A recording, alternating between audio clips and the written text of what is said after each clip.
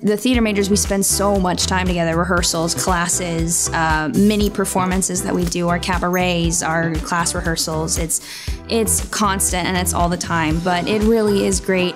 And just getting to perform in all of these shows and really just looking back on how much I've grown since coming here to CNU. I owe so much to the professors, but also it's amazing to see how far I've come in 4 years.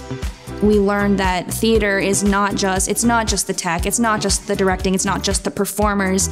It wouldn't be what it is without all of us. We all understand each other's struggle and each other's hard work, and I think we all have developed a really deep appreciation for what everyone else does. It is a place for people who want to do it for the rest of their lives and for people who just have an appreciation for the arts. The facilities and the professors and the things you learn are so valuable both in class and out.